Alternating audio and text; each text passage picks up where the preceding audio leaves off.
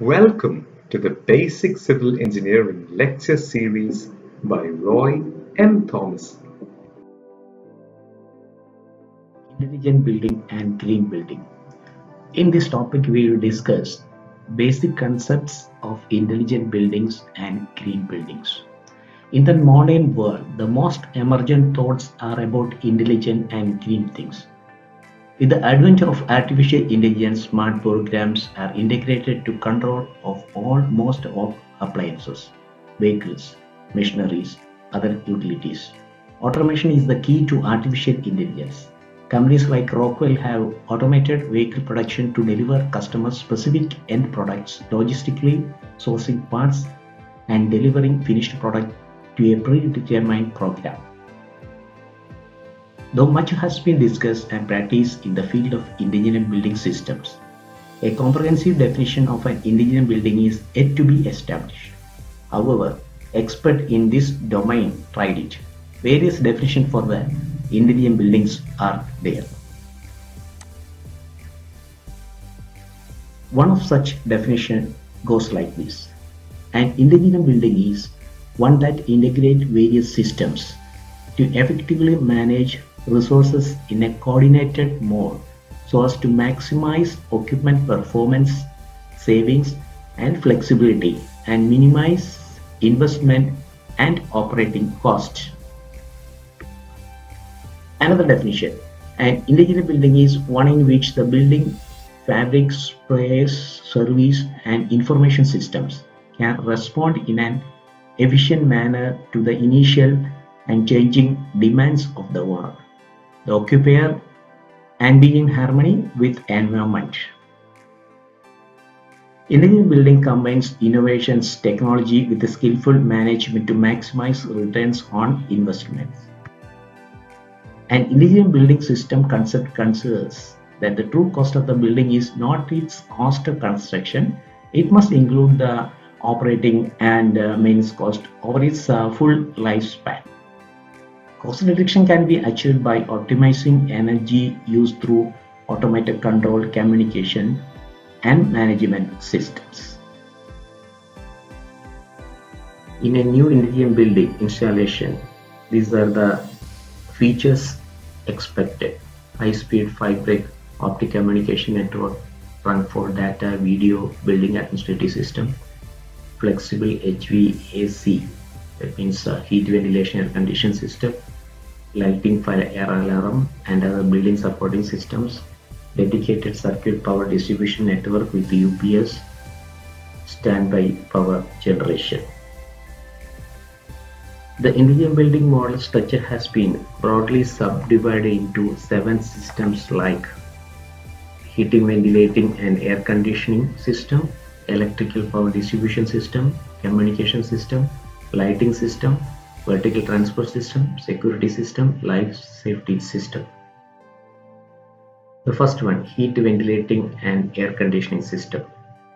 In intelligent building system, the HVAC system must be selected in such a way that it satisfies ventilation standards and occupant comfort control while optimizing flexibility, energy efficiency, maintenance costs. An owning and operating cost analysis coupled to an energy simulation of each viable option is mandatory to determine the optimal HVAC solution. Second one, electric power distribution system. The power distribution system deals with major electrical components and electric energy monitoring. Major elements under monitoring and control include the emergency power generator, uninterrupted power supply, that is UPS, the emergency lighting system, individual tenant power metering units, and other major electrical loads. Then the third one, that is communication system. In the intelligent building, integrated communications is possible. The system that may communicate include traditional LAN-based clients and servers, telephones and telephone switches, video conference devices, and the full range of devices for HVAC, security, lighting, and fire alarm. In the present scenario of COVID, this is a very important system. The next one is lighting system. The extent of lighting control distribution, the use of motion detectors or infrared sensors, and the use of lighting level sensors in premier area to allow use of natural lighting whenever possible must be incorporated. This lighting control should be extended to each room or workstation in order to take full advantages of energy saving associated to non-occupancy mode or the limited localized occupancy activations during extended hours for the HVAC and lighting systems. And the fifth one is the vertical transpose system. This system interacts with other systems such as the light safety or the security system to define the number of elevators required, the mode of operation, accessible floor levels.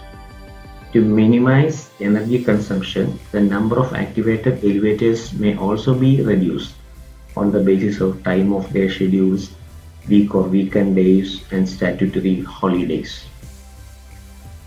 And the sixth one is security system. Security system may include simple systems like automatic access monitoring, CAD access control, guard tour monitoring, or motion detectors.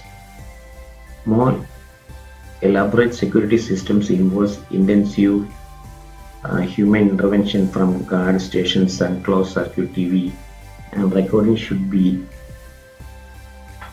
sourced from specified security system manufacturers. And the last one is the life safety system. This system deals with the fire alarms, the emergency lighting, and smoke evacuation system. Interfacing of life safety system with other system is very important to eliminate nuisance alarms or to start the smoke evacuation system. Interfacing may also allow temporary transfer of spare emergency power not required at the time to other non-critical areas until such time as it is required. So that's all about the concept of intelligent building. Now we move to the concept of green building. Right from the prehistoric man who constructed the huts for the first time to the great builder of the modern world has exploited nature and its resources and destroyed the natural habits of other animals and birds. Now, tremendous damages have been inflicted on our planet by the construction of various types of building using sand and water from rivers, stones from mountains, cement manufactured from the ingredients dug from land. Also, carbon emission from buildings and due to manufacture of construction materials warm up the air in space. This global warming leads to changes in climate, changes in rainfall pattern, rise in sea level, ozone depletion, etc. etc. On realizing the environmental responsibility, many efforts were put forth, and one such initiative is the concept of green building. Green buildings have a new approach to save water, energy, material resources in the construction and maintenance of the buildings, and can reduce or eliminate adverse impact of building on the environment and occupants. Green buildings are eco-friendly structures. This helps the earth and people to retain nature to maximum extent the possible in three ways with reference to the location of the building. They are retain the external environment at the location of the building, which include land, water, energy, improve internal environment for the inhabitants, which include light and air, preserve the environment at places far away from the building.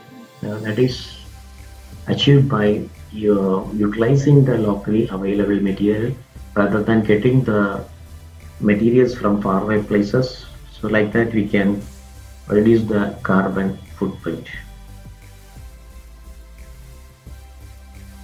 So whenever we think about a new project, we have to concentrate on construction, design and material selection. During construction, reduce the amount of waste generated at the construction site itself. Building design details will help to reduce construction materials and energy water requirements when completed. Then, when you think about the material selection, careful selection of construction materials will leave less of an environmental impact.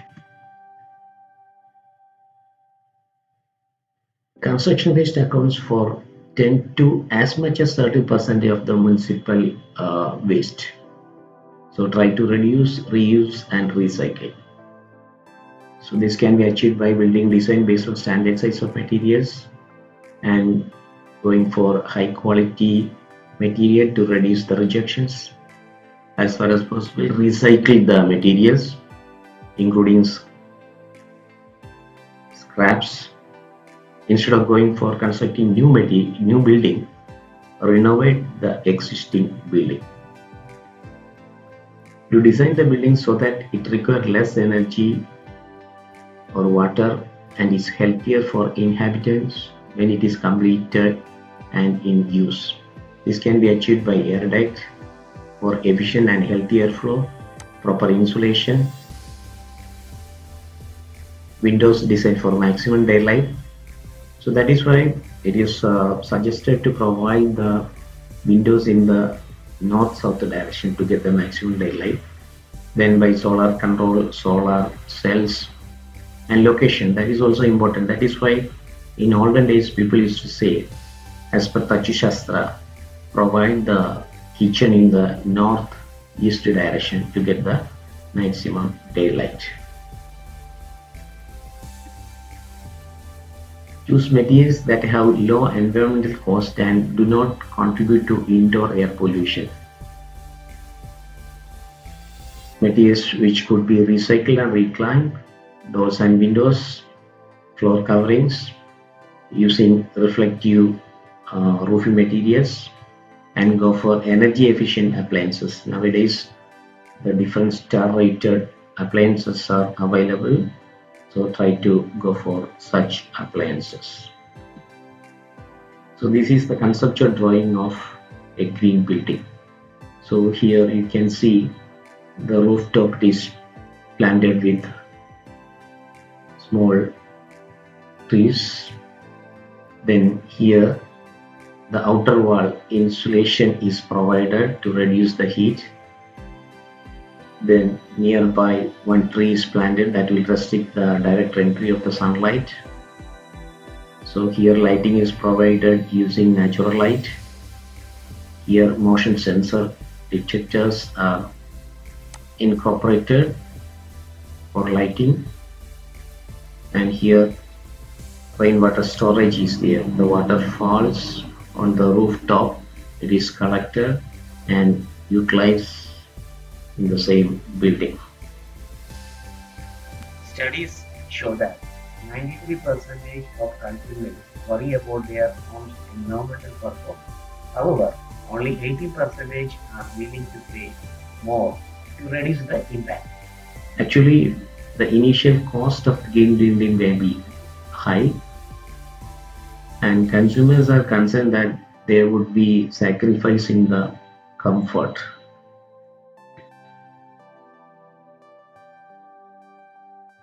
Green building constructors should be conformed to the prescribed standard.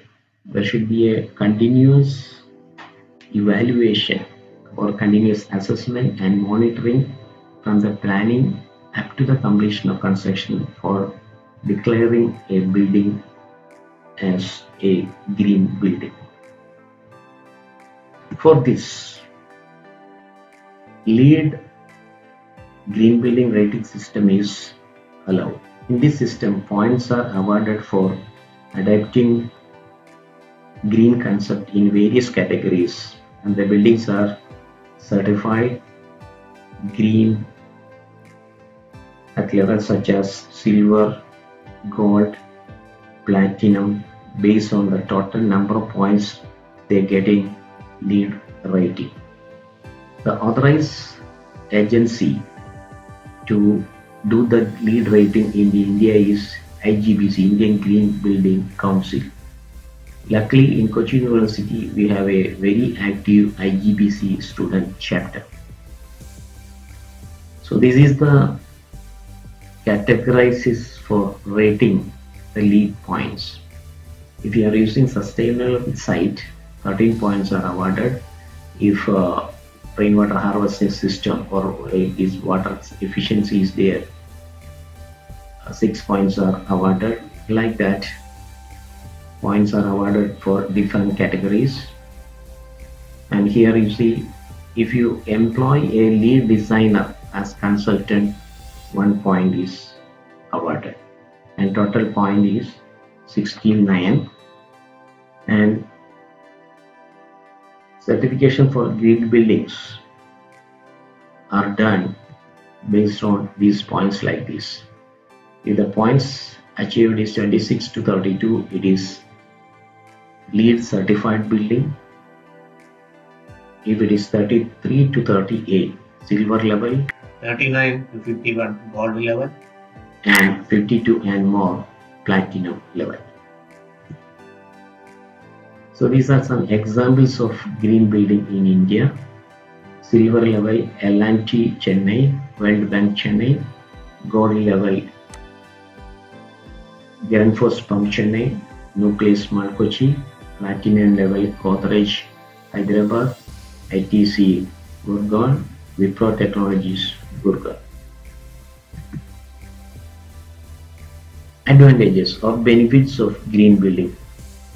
There is saving of energy up to 30% and water saving up to 50%, and very good enhanced air quality and excellent daylighting, health and well-being of equipments, conservation of scarce resources.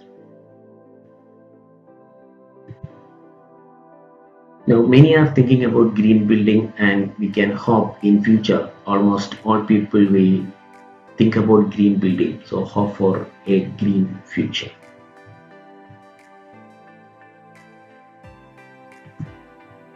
So these are some buildings in Ernakulam. Nucleus Mall, that is a green building. This is a residence of a well-known personality from Malayalam film industry. So this is a platinum rated residence. This is another view of that building. So here you can see glass is provided to get the maximum daylight, and nearby so many plants are provided. It belongs to the actor cum director Mr. Srinivasan. Thank you.